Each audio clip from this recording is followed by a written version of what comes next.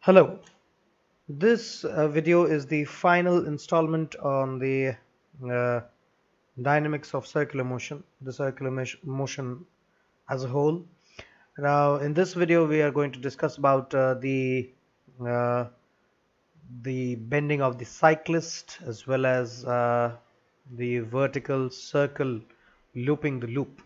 Now, in the previous video, we had discussed about the banking of roads and how a vehicle, especially four-wheelers or three-wheelers, uh, four-wheelers, so as to say, they move with a considerable speed, and that needs to be balanced such that the vehicle does not uh, get off the track or skid along the road, and that is why the roads are banked where one of the edges, the especially the outer edge, is kept a bit higher than the inner edge. But in case of two-wheelers such as cycles or even bikes,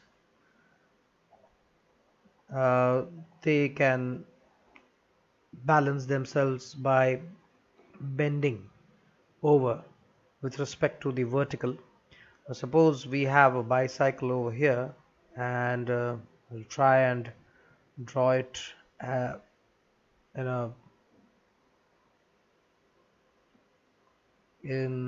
a better way for you. Now, this is the tire, which obviously, when you look at it front on, it looks like this. Doesn't look circular. This is the guard over the mud guard over the tire of the bicycle, and then you have this and the handle. More or less a bicycle looked with a front view. And obviously there's a cyclist over here. I'm not concerned about the cyclist. Obviously there's a cyclist riding it, so we need not be concerned about that. But here it is bending over, right? It is bending over from the with respect to the vertical. So this probably is the angle with which it is bending with respect to the vertical.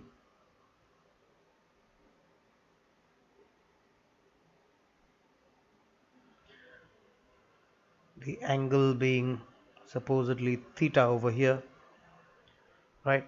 And the bending occurs as it moves along the curve. So the curve probably is along this direction, like this. The road is bending along this direction, right? And the cyclist obviously bends in that way so as to balance himself. The radius of the road is obviously along that line with respect to a certain center, and the cycle must be getting a reaction force, and the reaction force is the normal reaction force with respect to the uh,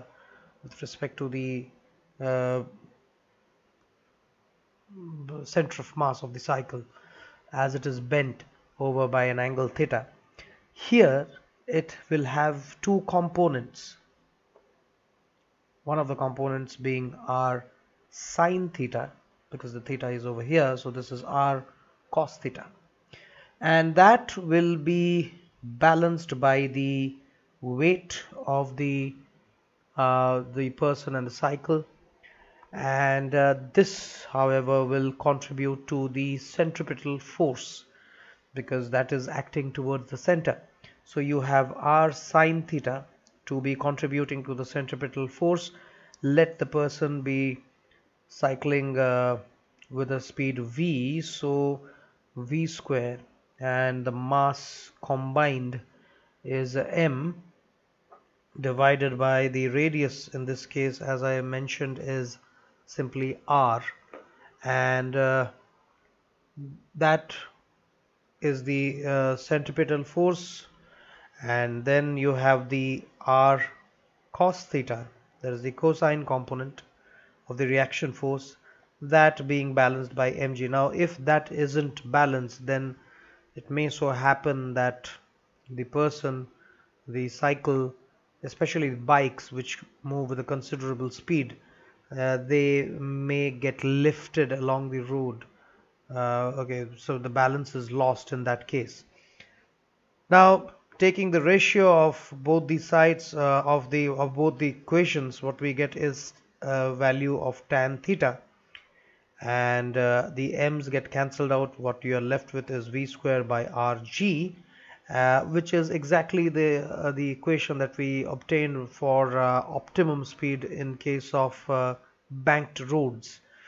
Now here what we get is that according to v, the value of theta can be adjusted, because here the vehicle can bend. Here the bicycle or the bike, so as to say, that can bend accordingly, so as to adjust themselves uh, with respect to a given speed with which they are moving, and accordingly the cosine and the sine components balance as well.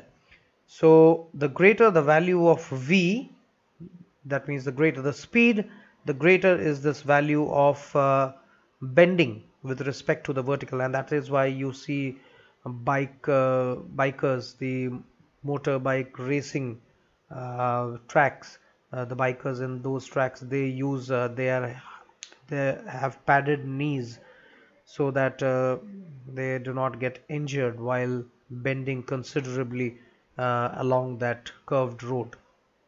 So obviously the radius cannot change, and this factor in the denominator, that cannot change.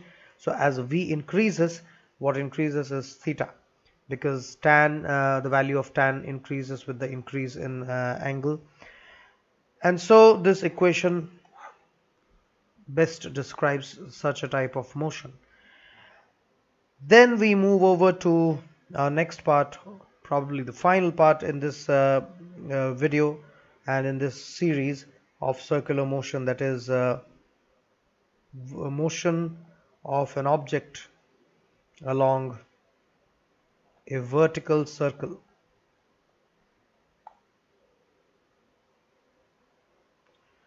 Now, vertical circle, that means you are looping a loop.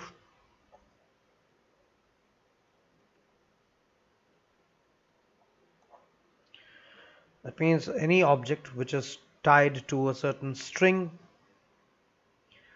and with respect to that, it is supposedly whirled in a vertical sense, like this, such that it completes a circular path.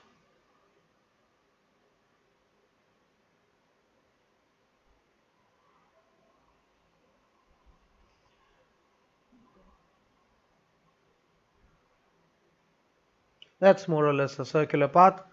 And let me mark a few points over here. This string with which that object is being whirled, that string, let it be having a certain length, and the length is supposedly L, or let us take it as R in this case, because R will be helpful in taking as the radius. So that length is simply the radius of the circular path, that is R. And at any given instant of time, the object, let it be over here, and it is having a weight which is acting downward, and the angle to which it is swept through, let it be theta at that instant of time, it is raised through a height from the bottommost point, from, let this point be A, let this point be B, and from that bottommost point A to the point B, let it be raised through a height, say h. So let me just mark a few points for you. This is O, that is the center. This is A, this is B, and let this be, we will have another point here and the point here. This is the point C, and let this be the point D. We'll come to the point D, which is the topmost point, later on. But now, for now, it was supposedly having a speed or a velocity, so as to say v naught in the at the bottommost point, and then the velocity changed, to a value of v1, let us say, at the point B. At the point B, again, because this is theta, the angle over there, then you will be having a component of its weight which will be acting along this line, that is mg cos theta. Mg cos theta is the component of the weight which is acting away from the center, and along the string there will be a tension such that it remains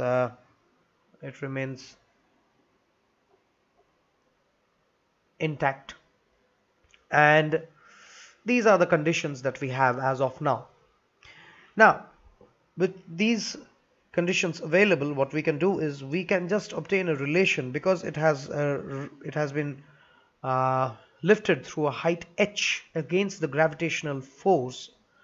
Then the acceleration which is acting in the downward direction, that has probably reduced its velocity.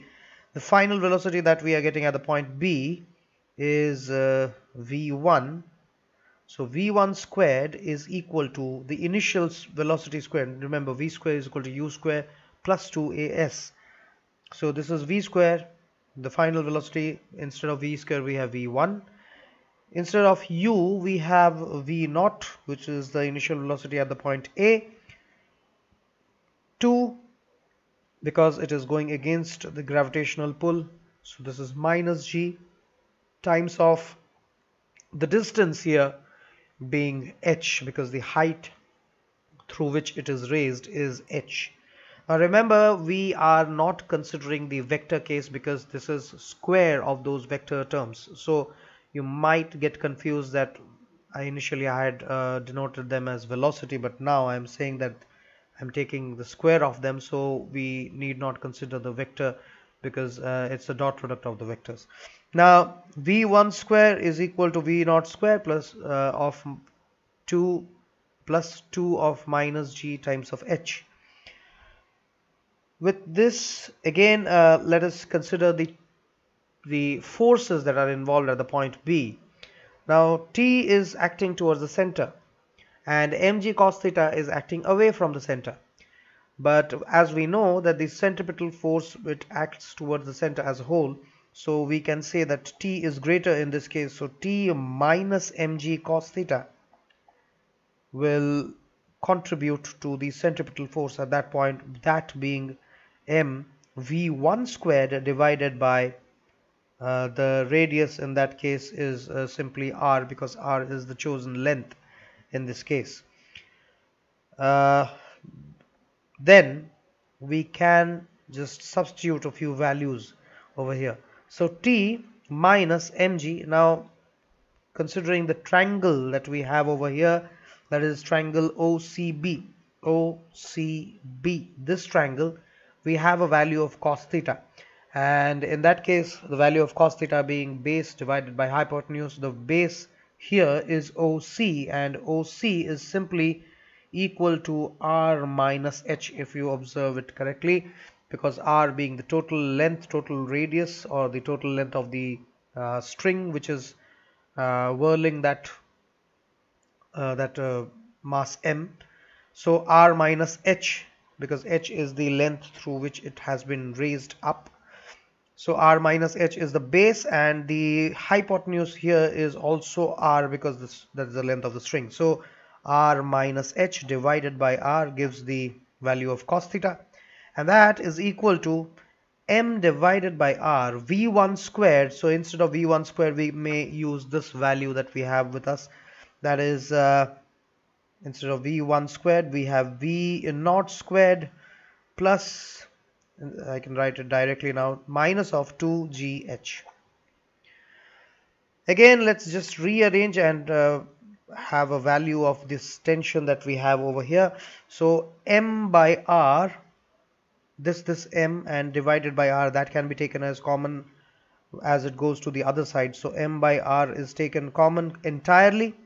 What we are left with is that from this term over here on the right hand side, we still have v naught square minus of 2gh, and from this term that we had taken to the right hand side, that becomes positive, and m by r is positive in that case. So all that remains is the acceleration due to gravity multiplied with r minus h. So now what we have with us is an expression for tension, and we can use this generalized equation for tension by putting the values of the height at different points. So at point A, which is the bottommost point, let the tension be T1. The tension along the string be T1, and because it is the bottommost point, obviously what is the value of h over there? Now h is equal to 0 in that case. So we have T1 to be equal to m by r, and that is v0 square is there. H goes to 0, so the second term goes to 0, and what we are left with is plus gr. This is the value of T1. Again, let's consider the topmost point, that is at the point D. At point D, let's have the tension to be equal to T2, and T2 at that point, obviously at the point D, h is equal to twice the radius because it is the diameter now, so this is 2r. So now we have T2 to be equal to m by r, and that will be multiplied with this whole lot of things that are there, v naught squared minus 2g, instead of h we have 2r, and plus g r minus of 2r.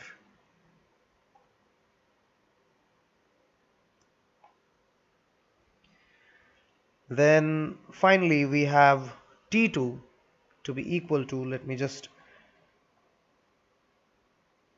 give it a proper value, m by r, v naught square, this is a minus 4gr, and if you look at it, this is just minus r remains there, so minus gr. So this is v naught squared minus 5gr. That is the value of tension at the topmost point.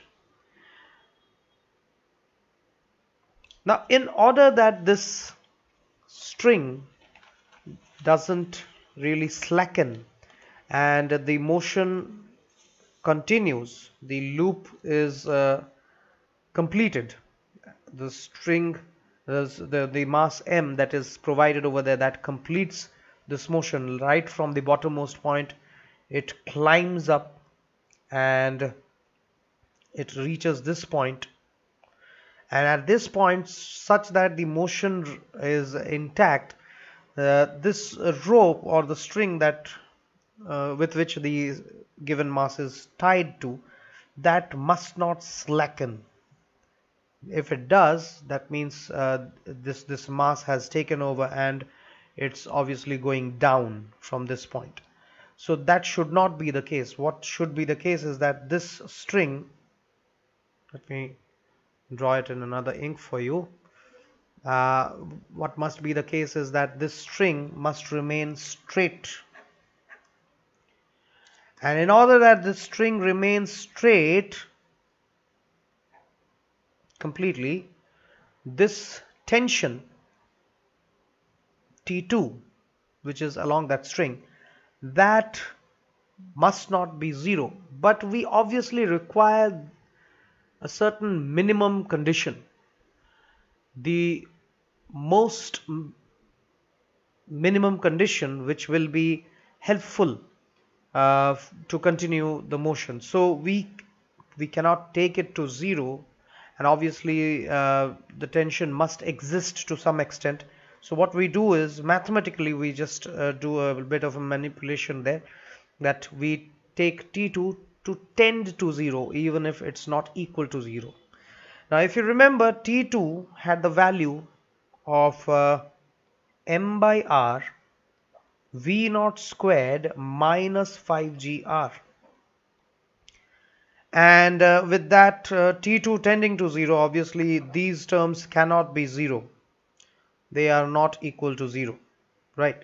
So all that we have is this term that can go to 0 because there is a minus sign over there, and so we can take this value to tend to 0, which gives us v naught to have at least a value of, or v naught squared to have at least a value of root over of 5gr, and that gives me v naught to be equal to root over of 5gr. So this v naught, if you remember, is the velocity that it possessed at the bottommost point over here, and that v naught, such that this motion continues until this point D that we had taken, such that the motion, the loop is completed. This must be the velocity which will help it to rise through this height up to this point. And at this point the rope or the string must not slacken, and in order that happens, this is the minimum condition. Now with this minimum condition available to us, what we can really obtain is the tension that the string must withstand, the minimum tension, because this is the minimum condition. So this minimum condition will lead us to another minimum condition, that is the minimum tension that the string must withstand at the bottommost point. And the tension at the bottommost point, if you remember, is T1, and that is equal to m by r v0 squared plus gr, m by r v0 squared plus gr. And because we have obtained v0, or v0 squared in this case is simply the square of root over 5gr, that is 5gr plus gr, that gives me 6gr. So m by r times of 6gr, the r can get cancelled out, so we have 6mg. So this is the tension that the string must be able to withstand or hold at the bottommost point, that is the 6 times the weight of the object that is tied to it. So if the string is able to withstand this amount of weight, then it can be capable. It's not about just withstanding, it's about possessing that tension. It can be more than that, the tension at the bottommost point, but here we have the minimum tension. Now this will enable the string to remain tight and the object to move up to the point D. But that's not all. At the point D, it must not stop at the point D, it has to complete the loop. So at the point D, it must possess a certain speed, that speed be v2, or the velocity in this case. So that velocity will enable it to complete this loop and come back to this point. And in that case, this entire loop is completed. So v2 is the minimum speed at the topmost point D, so that this object completes the loop. So what must be the minimum speed? So in order to determine that, we just use the equation of motion, that is v2 squared is equal to initial speed u squared minus 2g h here, because it is obviously rising from this height to that, and this entire length, if you remember, is the diameter 2r, so this is 2r. So v naught squared, as we have the value, that is 5 gr minus, this is 4 times of gr, so all you have is gr. So v2 is the minimum speed that the, which is obviously now root over of gr. This is the minimum speed or velocity that the object must possess such that the loop is completed along that vertical circle. So these are some of the conditions. Here we have three conditions: the velocity at the topmost point, the tension that at the bottommost point, as well as in the previous page that we obtained the velocity, or we obtained it over here, that is the velocity that it must possess. This is the third condition. This is the first, actually this is the first, this is the second one that we obtained, and this is the third case that we obtained. So these are the conditions, some of the conditions, that minimum conditions that the motion must possess or must